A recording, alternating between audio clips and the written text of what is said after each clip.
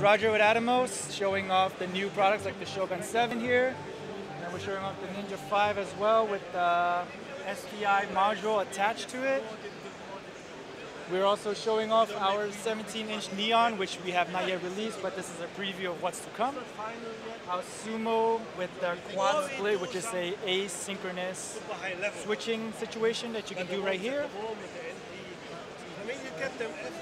The Shogun Studio 2, which is also a preview of what's to come and has not come out yet. And this is what the back looks like.